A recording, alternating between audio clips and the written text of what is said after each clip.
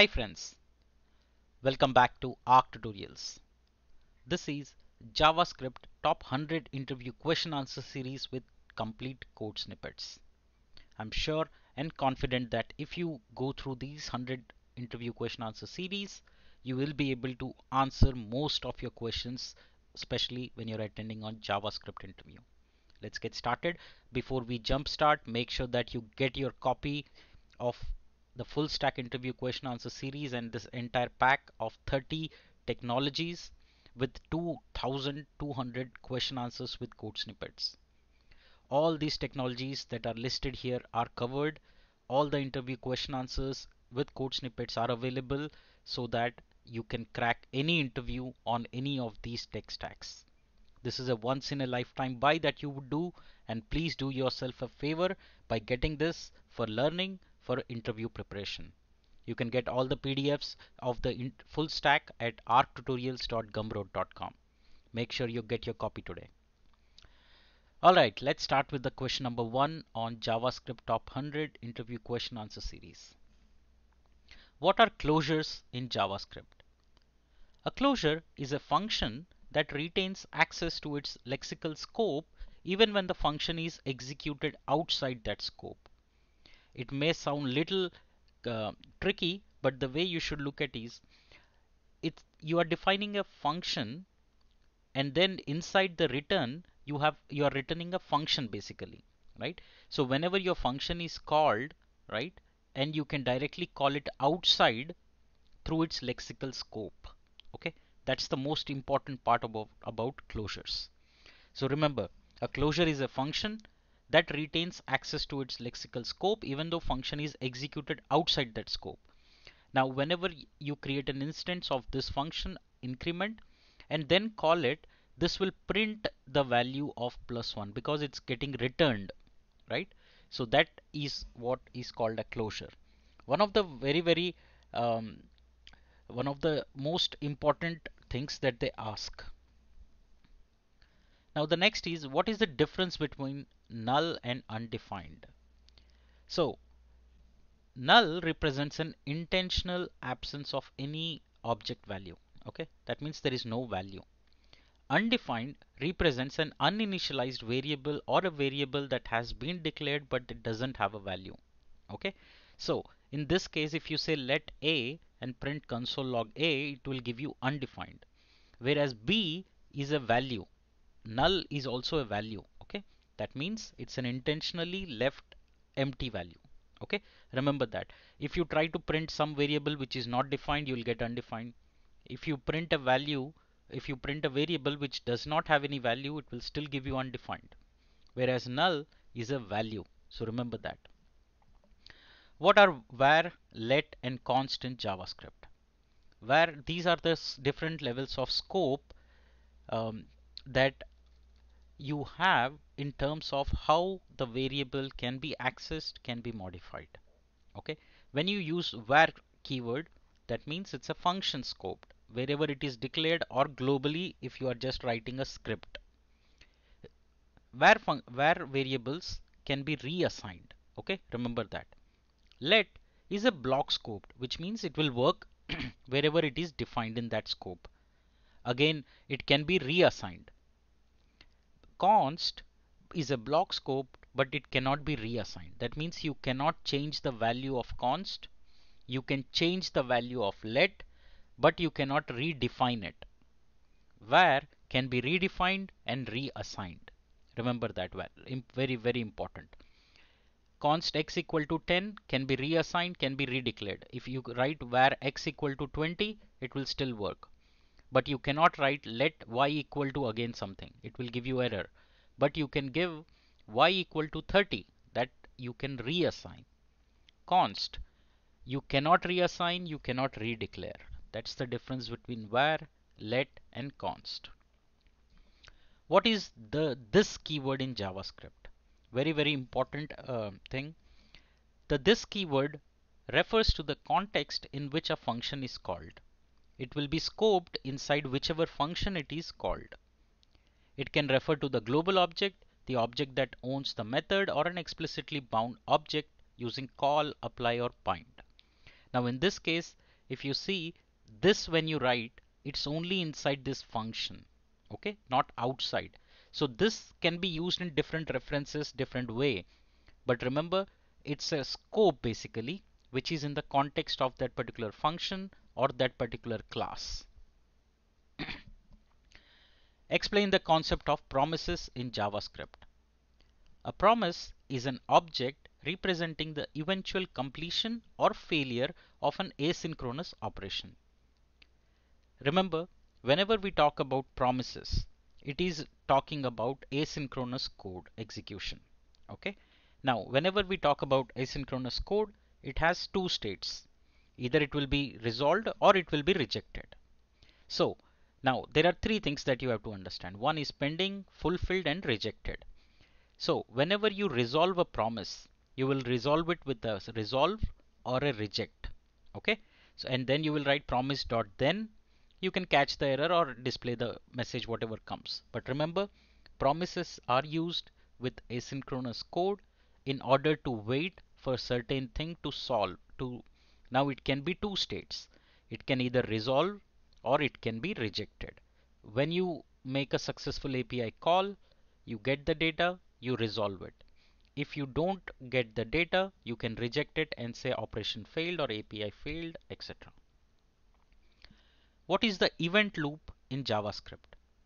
The event loop is a mechanism in JavaScript that handles asynchronous operations. It checks the call stack and processes messages from the message queue. Now take a look here. When you do this console.log, it will first come, execute first, then execute third, and then go with execute second. Okay, because either you are doing a set timeout. Okay, that means it handles asynchronous operations. It will check the sequence and then execute that in the sequence. That thing is called event loop in JavaScript. What is the difference between synchronous and asynchronous code? Synchronous means it executes sequentially, like step by step, blocking the program until each task is completed. Whereas asynchronous code means it will execute independently of the program, which means it will not wait for other tasks. It will continue executing, will come back to it once that task is finished. Okay, again take a look at here. Synchronous means console.log start end. It will first print start, then print end. In asynchronous, it will print start, then it will print end, and once this time is delayed, then it will print the message delayed. That means it was not waiting for this. While it is executing independently, it will execute only when this thing is resolved. Okay, that's the most important thing. What are JavaScript data types? JavaScript has both primitive and reference data types. Primitive includes, just like any other programming language, string, number, boolean, null, undefined, big int. These are all the different primitive data types. Now what about the reference ones? Reference ones includes object, array, function. These are the different reference data types, but they are not primitive. So remember, if they ask you what are primitive, you have to say that it is string, number, boolean, null, undefined. But if they talk about reference data types, it will be object, array, function, and others. What is a JavaScript callback function? A callback function is a function that is passed on to another function as an argument to be executed later. Now remember, whenever we are doing a callback, that means here you're calling greeting, correct? The function, we have created a function called greeting and console.log hello. And inside this we are having one more function which is called callback. Now when I call this greeting, and this is the function that will be executed. So I'm passing another function as an argument. That's the way you will explain it. You have to say that a callback function is a function that is passed to another function as an argument to be executed later. What is the difference between double equal to and triple equal to? Double equal to means compares the values, performing type coercion, means that it will not check for the type. If you put 1 equal to 1 in double quotes, like here, if you put 2 equal to double quotes 2, it is still true. Though this is number, this is string. But if you put triple equal to, it will check for the data type as well. That's why here it will fail, because this is a number, this is a string. Very, very important, especially when you're writing code as well. Remember, double equal to will only check for the value, will only compare the value. Triple equal to will compare the value along with the data type. What is hoisting in JavaScript? Hoisting in JavaScript's default behavior of moving all declarations to the top of the current scope before code execution. Now, always remember, this is something that you will find in a lot of legacy code if you're working, that some of the variables are defined below and then they're called at the top, right? If they're in a function or something, that's a different thing, but you cannot access a variable before it's defined. That is called hoisting in JavaScript. What is the difference between apply, call, and bind in JavaScript? Call calls a function basically with a specified this value, and arguments are passed individually. Apply is a function with specified this value and arguments are passed as an array. Remember, that's the difference between call and apply. Both will call a function, but in call you will pass the arguments individually. In apply you pass them as an array. Bind. Bind always returns a new function with specified value and initial arguments. Take an example here. You have the function greet, which is just printing a hello and this name. Now, when you are calling this greet.call and you're passing an object with value which is Alice. Now here it would just take an individual argument, that is call. Apply will always take it as an array. Whereas bind will be binding it and returning a new function which you can call and execute it with the initial values, whatever values were passed. Okay, I hope it's clear. Very, very important. So make sure you go through these again. What are arrow functions in JavaScript? Arrow functions are a shorter syntax for writing functions. They do not have their own this value and inherit this from the surrounding context, which means here this is a shorter way of writing function, function name, function brackets, then curly brace open, curly brace closed, etc.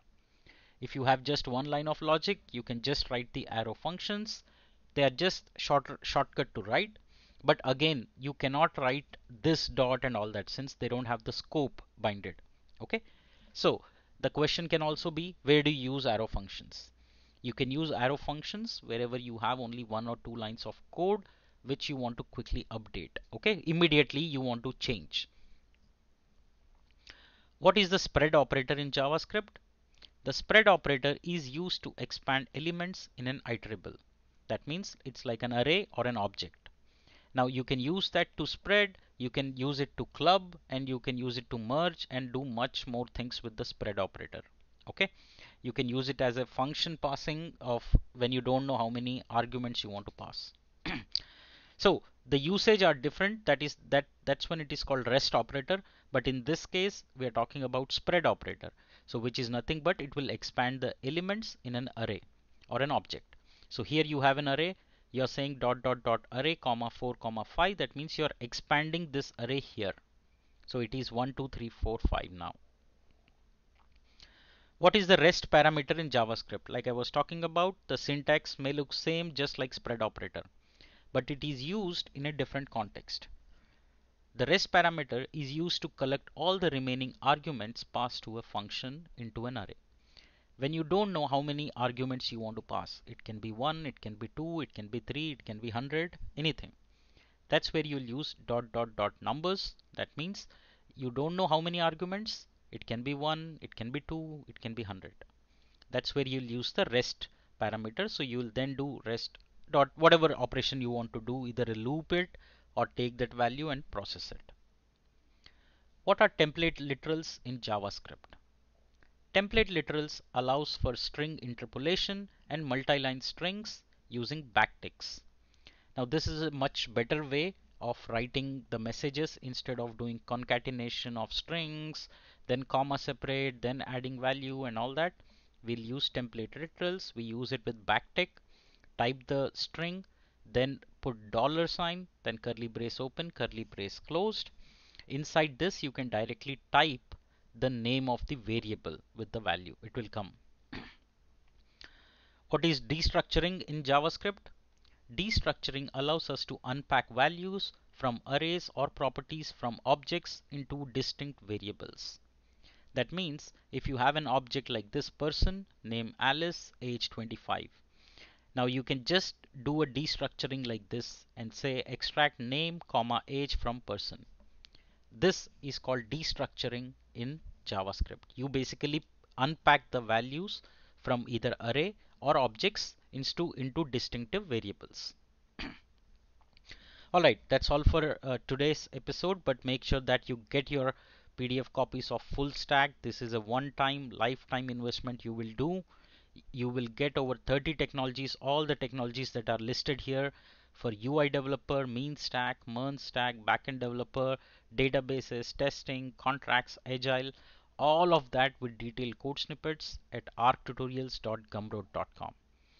If you have any doubts, write to me at surya.aradhya@gmail.com and I'll see you in the next part. Thank you so much for always supporting and encouraging me. Thank you.